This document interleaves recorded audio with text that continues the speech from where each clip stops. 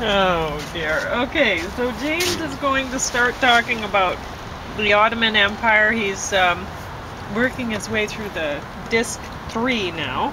Oh, it came with a big package like this. Yeah, it goes. This is how the University of Alberta Sends stuff. Yeah. So is there a book? Then sent Yeah, no book. you have the book. Oh, I do have It's the book. in There. your Okay, that's good. In my pile of stuff to read. Okay, that's in there somewhere. Is my course textbooks too. Okay, tell me when to stop. What is this, olive oil? Yeah. Probably stop now.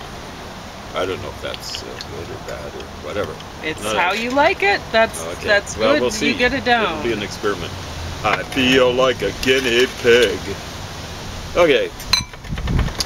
Anyway, the Ottoman Empire, lovely package here. You know what I'm saying? Kenneth W. Harl is the dude doing this stuff. We've had him for at least one. Was it something medieval? Do you remember what it was? Previous Vikings, course? maybe? Vikings. Okay. What does he specialize in? Classical and Byzantine history. Yeah, he might have done it, but anyway, he's kind of got a weird way of presenting things. He knows a lot of stuff. His favorite word is UH. It kind of gets a little bit... I know, I find it difficult to listen to him. He has so much. He really has a lot of information. Yeah. But and he rattles it off. It's just a constant stream of more and more information. I love it.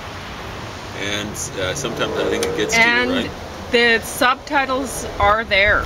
Very important, which, you know. Yes, when you're going through a lot of information like that, and you don't necessarily, aren't familiar with the names languages or the languages. Anyway, I mean, some you hear jammy, and you don't realize that if you're looking in a book and you want to. A lot of people would be interested in the Ottoman Empire because they're interested in visiting Turkey, right? Sure. You do the crate course, you'll get more out of visiting Turkey, right? I encourage people to take definitely. That's a good idea. You know, this thing for if you're visiting Turkey, because otherwise people just visit hotels and they take a little tour in a tour boat off the coast, and you know their image of in Turkey is some white hotels and some, I don't know what the hotels are like, but presumably for rich people. And then you know, like some azure blue and Aegean or something like that. So you know, I think it's important to try to get an understanding of present day culture. In Middle East, the past is very, very important because that's what their law is set on. It's set on precedent. It goes back to Muhammad. So that's 1,400 years ago, almost to the date. I think he started ruling over Medina 622 AD, so that's almost 1,400 years ago. And it's only approximate date, but it looks as though he got the call somewhere around 610. So that religion is over 1,400 years old. And so it's important to understand, you know, like what's going on there and things like that. So this guy has, you know, that section where he was talking about Constantinople architecture, and you're wondering what's the importance of that. For someone who's interested in just visiting Turkey and doing the tourist thing, he's helping people out. You know, he's telling, giving the history of the mosques and things like that. For me, though, I just hear a blither of names, right? Well, and it's like a monotonous. Everything starts with M too, right? Masjid, mosque, which is basically the same thing. Minaret, you see what I'm saying? And that's the influence of the Arabic language. It's a Semitic language, and Semitic languages I am very thankful for having gotten these courses out of from the University of Alberta. Thank you for sending them to me. And thank you, Kenneth Harl, for laying this stuff out. Yes, there's a lot of information there. It's just not all going to get into my brain. Yeah. So there are problems with that, but the thing is, about the 6 discs, he's got to provide the material for the disc. So there's a whack of information in there. It's almost like an encyclopedia's worth. I'm exaggerating somewhat, but you're getting the pictures in there and everything like that. And it's quite impressive. That having been said, I would commend this recommend this as, not necessarily commend it, but recommend it if you're trying to get a base for things. but you're going to have to draw your judgments. I'm already drawing my. Well, that's really how the great courses are set up. Well, that's the way they should be, right? They're just giving you an introduction. Should be putting them together, you know? Sure. And then they should be doing outside reading. It's just like taking a real course in real life, outside reading. And so I'm, you know, like you were asking about the, so this is like disc, what were you saying, 3 or something like that? So halfway through. That you're working on. We're doing, talking about Constantinople, Ottoman Constantinople. You're saying what's the important? I'm saying look at these mosques. Look at these various sorts of buildings. And I'm saying there was one that's called the Hagia Irene. And I'm saying, well, that's not originally a mosque. Or I think that's in part of the Sultan's Palace complex or whatever. It's, you know, that's stolen from the Christians. It's important to understand that. You know, like this city was stolen from Christians and it was stolen from Greeks, where those two intersected. This is really a Greek city. It's been colonized, imperialized, and subjugated by foreign people, people who actually originated in Siberia. I'm not making it up. That's what linguists say. And when you look at the geography, the spread of the Turkic people, the Turkish people are part of it. That's where they belong. Now, so the thing is, you know, my ancestors, many of them don't belong in this area. And the important thing is when you move into someone else's area, you've got to treat those someone else's not as others, but you've got to actually treat them with due respect and thankfulness. And I don't think Greeks have been treated with due respect and thankfulness, nor have Christians in Constantinople, nor in Turkey. So, for example, roughly in my dad's lifetime, this is the way it's presented in the I won't say traditional accounts, the modern accounts of what happened, is there was an exchange of populations after World War II, a little bit after World War II. Oh, that's interesting. So there's a little bit, it wasn't 1 for 1, it wasn't 2 for 1, but it was 1.5 for 1. So 1.5 million Greeks for 1 million Turks, so they were exchanged across the border. Big trouble is Turks aren't native to the area where they were getting cleared out, so it was a form of ethnic cleansing. And the big trouble is, you see, like when you ethnically cleanse people from their native lands, to me, that's worse than when you ethnically cleanse people who are imperialist conquerors and colonizers. There's not a reciprocity there, I'm sorry. And when it's not 1 for 1, then there's a problem. You know, 50% more Greeks were sent back. You know, they were sent away from their homeland. We've got records from the Hittites based on conventional dating that would date back roughly to 1400 BC that locate Greeks in the western part of present-day Turkey. That's a long time ago. And they were finally ethnically cleansed, almost all of them, many of them, 1.5 million. What is that? 1900 plus 1400 years is, what is that, 300 years. Well, it doesn't get much more native than that. We don't know how much earlier they had been there in the western part of present-day Turkey before the Hittite annals start mentioning it. They actually, one of the things that occurs to me is they are actually the natives there. You know, some people say the Greeks actually came from Asia into Europe, and not from the northern part of Greece, from Europe into Greece. And if that's the case, then they were, I'm sorry, in the western part of Turkey way before they're mentioned by the Hittites. The Hittites would have been a layer of people that came in later, maybe 1650 BC or something like that. But the Greeks had preceded them. So we're looking at the mosque and I'm saying, look at them. You know, like some of them are stolen. You know, Hagia Sophia, or the Hagia Sophia, that means Saint Sophia. That's a Christian saint, right? And this mosque, church, was put up roughly 500 AD, I think a little bit before then, and but roughly around there, might have been a little after. And then what this guy was saying was it was turned into a mosque the day after Constantinople was, or Istanbul was overwhelmed by the Ottomans. And well, that's not right. That's called appropriation, and it doesn't matter who's doing appropriation to whom.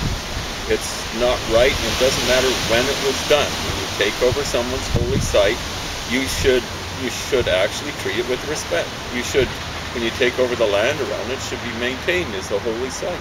You'll notice it wasn't right. You know, we converted the Christian population, and they turned into Muslims, and you know, then they decided to turn it into a mosque. Did you notice that? It was the day it was Istanbul was taken over. It was just appropriated. That is stolen from the Christians. Well, you know, like that's not something to celebrate. This guy's got a Turkish wife, and I only found that after I was looking at it and saying, yeah, you know, like I'm getting a kind of a skewed view of events. You know, like it's not very objective. So we're looking at the architecture, and I'm saying to Pauline, look at those domes. They're impressive. Wow, you know. Like these were all put up by definition after 1453, the ones that are mosques, the Muslim sort of things. When was the dome invented? Well, the dome was invented by the Romans. The Pantheon apparently was the first dome ever put up. And that is almost 1,500 years before then. So I don't see any innovation. Yes, it looks wonderful and beautiful, and I'm awestruck. The interiors are awesome and stuff like that, but the actual technology hasn't changed much. I guess the compound dome, I've got to be careful about this because I could have got the details wrong, was invented Hagia Sophia. Basically what we're seeing is just remakes of the Hagia Sophia done hundreds of years later, hundreds just repeated. Minaret, that's got to be a Muslim innovation. What does NR, that root, mean? There's a third part of it, I've forgotten what it is, but the NR means light. Minaret. You see how it's got an N and an R in there? You got an M at the beginning, you got a T at the end. That changes it from light, but the light stays at the center. What is it? It's a lighthouse. These lighthouses that are minarets, they were actually copied from the Greeks. Okay? The Greeks invented the lighthouse in that kind of form. And it's probably significantly older than the dome. So these sorts of things that we think of as characteristically Muslim are actually taken from other people. And it's good to take things from other people that way. It's not good to go steal their holy sites. Yeah, exactly right. Information should be free. You know, like, you know, after a suitable time, a copyright for a person's life. After they die, the copyright should go, you know, on something written. For something invented, the patent should last for longer than the person's lifetime. But, yeah, maybe something like that. But beyond that, then information should be free, right? So, and as nice people actually would just have a, you know, like if I publish a book or something like that, I think I'll just have a free copyright. Because I just am interested in that information getting out there. Information is. Well, that's what we're doing here. Our information we're just giving this sort of stuff out. You know, like whatever. So yeah, you know, like what it does is it illustrates how the Ottoman Empire wasn't really going anywhere. He's talking about the way they're fighting, and he's saying, "Man, their army was the equal of anything in Europe." And I'm going, "Oh, okay." He's saying they had arquebuses, flintlocks, muskets. Hold on, who invented those things? I don't know. Tell. That's the Europeans. So the thing is, he was saying, you know, basically he's saying they were providing themselves with these arms, but they weren't initially producing them. They could even produce cannons like on the European style, but they weren't inventing them. So, of course they're going to fall behind. Now, why does that happen? Here's what one guy who's an expert on Islam was saying in a course on Islam. Every religion needs its Constantine. Sheesh. Constantine's a bad guy in the Christian tradition. I'm not in the Christian tradition, but I can see that's when the Christian tradition started losing its ethnic, or not ethnic, but ethical ground And it's more importantly than that, that's when you start getting separation of church and state going the way of the dinosaur. So Christianity, there was definitely separation of church and state. Up until Constantine, there were by times official, worse than pogroms, crushings or attempted crushings of Christianity. There was sure, they were feeding them to lions. Yeah, exactly right. And that's not made up. These stuff, they were being fed to beasts and stuff like that. So, yeah, and then all of a sudden Constantine comes along. And you can see the results of that sort of stuff in places where the Roman Catholic Church came after that. And you can see the results economically. You can actually see the results of Protestantism. You can see the results. There was some degree of separation of church and state once the Pope became separate from the head of, Constantine was off in the east, right? And the Pope was in Rome. And what eventually happened, it took a while, but it was a little after 1000 AD, maybe we'll say 1050, there was official separation of the two churches.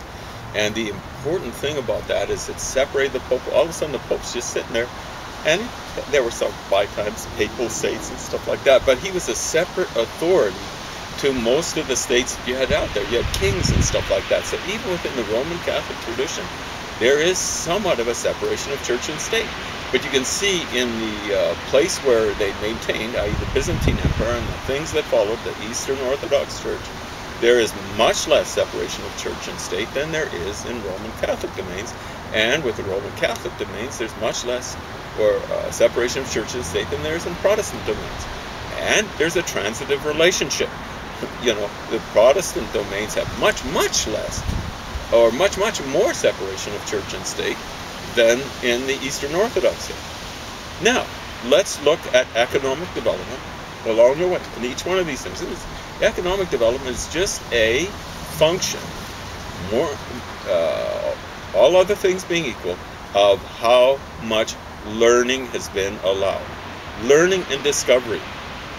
Because learning by itself means nothing. You got to discover. And what you see is in the Eastern Orthodox areas, they're behind. In the middle, you got the Roman Catholic domains and the things that have followed, even the secular stuff. Secular stuff in the Eastern Orthodox, that's the Soviets. Behind. But they're a little bit ahead of the Eastern Orthodox. And then you got the Protestant stuff, I don't have to tell you. And the more Protestant they were in terms of allowing separation of church and state. I'm not talking, the Lutheran stuff, a little bit behind up until quite recently. Up until quite recently, it was behind places like Holland and England. Eventually, they got fairly good at technical stuff. Let's say even as early as the 19th century, stuff like that. But before then, the Lutheran states tended to have a official church. England did too, but it had much less of a hold on things. You had the Methodists, you had the Calvinists, and things like that, breaking that monopoly of the Anglican Church, the official church. And you have an official church. There's less separation of church and state. So, how does that bear on the Ottoman Empire? The Ottoman Empire did not have separation of church and state, even less than the Eastern Orthodox Church. Do we find that things are behind there? Yeah. And this is what happened. It's a big mystery to some people. Why did they fall apart? Why did they fall behind the European?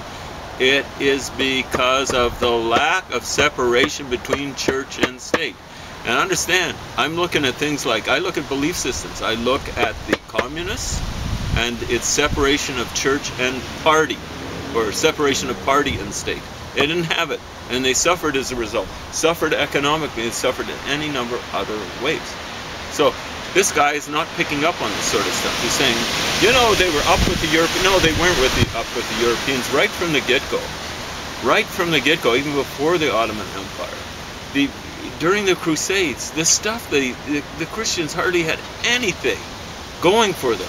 They maintained enclaves right on the mainland of Asia because they had superior ocean-going or sea-going, Mediterranean, technology. They were able to supply these enclaves. Same sort of thing when the Ottoman Empire moved into Greece and the Balkans. You'll see that for a long while the Venetians, this is just a small republic. Venice, that's a city. You see what I'm saying? It's a city-state. And it's able to maintain these enclaves all along the coast of Greece, maintain islands and stuff like that. That's a wee little state. The Ottoman Empire is huge. It's bigger than the Roman Empire. The Roman Empire started in Italy. So the Venetian city-state is like a small part of Italy.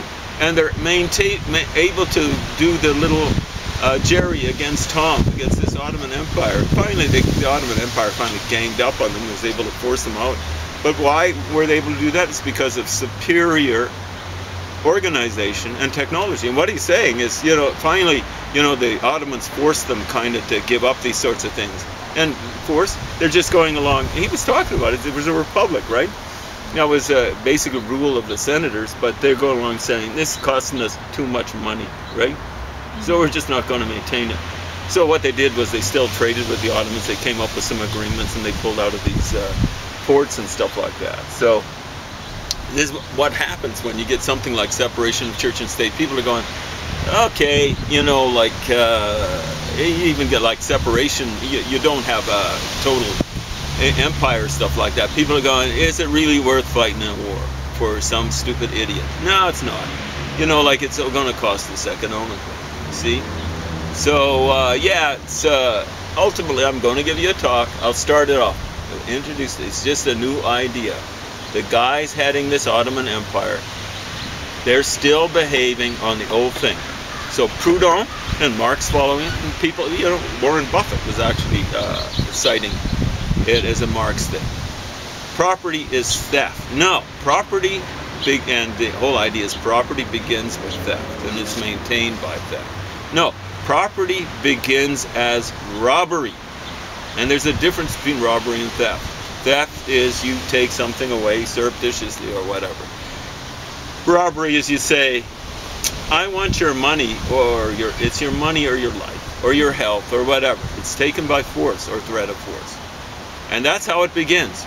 And systems that were characterized by that were slave systems, right? It's not just taking away stuff it's taken away continuously. They take away your freedom and they make you work for them. Okay? Then what comes is property as theft. And that's like the Middle Ages for most people. Understand, this is the Middle Ages. This isn't even the Middle Ages. And they were still maintaining slavery.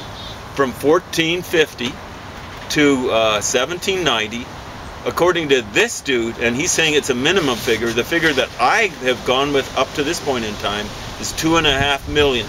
But in 250 years, from Russia, Lithuania, Poland, and the Ukraine, the Ottomans took 2.5 million people, according to the stats that I've run across, as slaves from those areas. You never hear about it. This guy says minimum 3 million. And understand, he is not looking to bash these guys. I'm going to go with the 2.5 million. What that is 10,000 people a year are streaming into the Ottoman Empire. He was saying in many households there'd be 1 or 2 slaves, and then there'd be other slaves, just the rich people would have. You can't do that. You see, that is property. The people are actually property. You see what I'm saying? Property as robbery, beginning as robbery and continuing as robbery when you're having slavery. The next stage is when you've got serfs, and that's property as theft. You're stealing stuff from people, so on and so forth. The next stage, and it's the stage that we're in right now, is property as embezzlement. And that's what capitalists do. But what capitalists do is they do oligopoly. And what they do is they hire workers and they embezzle from them. They take a certain amount because there's a discrepancy in terms of power. There's more workers trying to get a few jobs from these capitalists. Very few capitalists on the other side of the equation. So they've got a huge advantage. They can play divide and conquer with the workers. And they do it. But it's not really conquering. It's embezzlement. A certain amount of the money that's owed to workers they can keep to themselves because of their oligopoly situation. They do the same thing with consumers. There are a whole bunch of consumers, very few producers. And they rip people off. They rip people off on the stock market. And I've never heard people talk about this. That's what they do. There's very few of them putting out the stocks. There's more people buying stocks. They're publicly held company. They do embezzlement. Well, I'm telling you something. See, embezzlement is you got your fingers in the till and you're taking a little bit and you hope people don't notice. You see the difference between that and theft? When you get stolen from, you usually know. And when you get robbed, you definitely know, because that's the whole idea. Now, so many people who are putative left-wingers. You keep going. Okay, putative left-wingers. I call them regressive progressives. They've come up with solutions. Lenin had a solution. Marx had a solution. Stalin had a solution. Mao had a solution. And sadly, it seemed almost as bad as the final solution. And I shouldn't be joking about that. And I'm not saying it was as bad, but tens of millions of people got killed in these solutions. And what happened is, you know, you got social democrats getting involved in these movements. And the next thing you know, they're finding that they're getting themselves whacked. It was a lesson that they weren't able to apply because they got whacked by the commies. And what happened is they put into power, helped put into power, people who went, they're trying to handle embezzlers, and they're putting in power people who aren't even thieves. They're putting into power people who are robbers. So the communists would send people off, kulaks, richer farmers. They'd send off bourgeois people. These would be professionals and stuff like that. And aristocrats too. They'd send them off to work camps, and they'd work them literally to death. So that's slavery, right? That's slavery. So they're not even gone back to theft. They've gone back to property as robbery. Well, that's not a solution to embezzlement. That's like having stem cell therapy for breast cancer. They tried that in the 80s, and it was worse than the breast cancer itself. You saw that documentary, right? So it's just like a radical treatment that is worse than the original stuff, which is a killer. So we'll be talking a little bit more about this sort of stuff. The trouble with the Ottoman Empire is it didn't go through that stage of getting rid of slavery, maintained it. And, you know, you had to see the end of the Ottoman Empire under Kemal Ataturk to see, I think he tried to secularize and stuff like that. So you're going to get the real deal. You know, fasten your seatbelts. This one.